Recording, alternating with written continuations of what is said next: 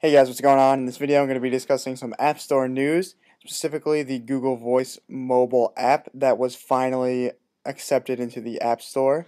This app has been around for a while, and as many of you guys know, a lot of people want this on the iPhone and the iPod Touch as well as the iPad.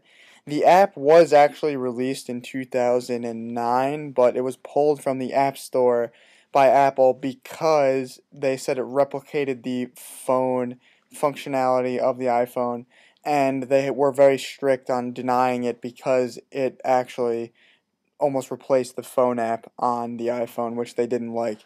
However, recently Apple has loosened their policy on the App Store acceptance in terms of how apps are accepted. They're allowing more apps to get into the store. They're allowing more developers to resubmit their applications.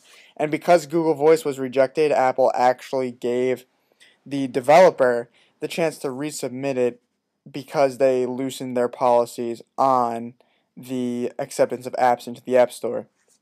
So good news for us, the consumers. I'll open up the article here. This article comes from the iPhone download blog.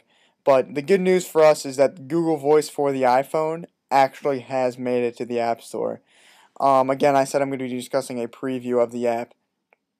This is a picture of what it would look like. As you can see, the 5 tabs, I don't know what the quality of this video is going to be like, but it says dial, SMS, history, voicemail, and settings.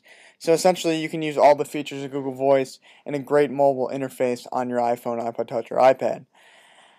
Again, it was pulled from the App Store last year, and it made its way to Cydia, which is jailbreaking. You can still get the app through jailbreaking your iPhone, but I don't know how many of you guys want to do that, so it is good news that they accepted it into the App Store.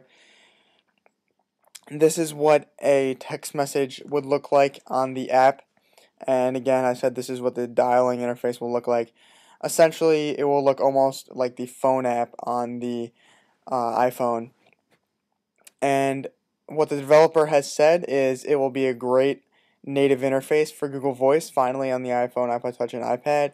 It will cost $2.99 when it was released, and the users who have actually downloaded the app in 2009 will have the opportunity to get the app new for free in the App Store when it comes out.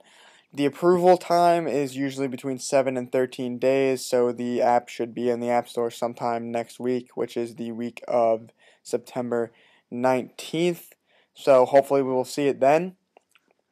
Again, this was a preview of Google Voice for the iPhone, iPod Touch, and iPad that will be out hopefully next week. That was recently accepted into the App Store. Again, Apple has loosened its policies, so it's good for us, the consumer. If you enjoyed this video in any way, and if you want to see the actual review of Google Voice when it comes out, please rate thumbs up and please subscribe.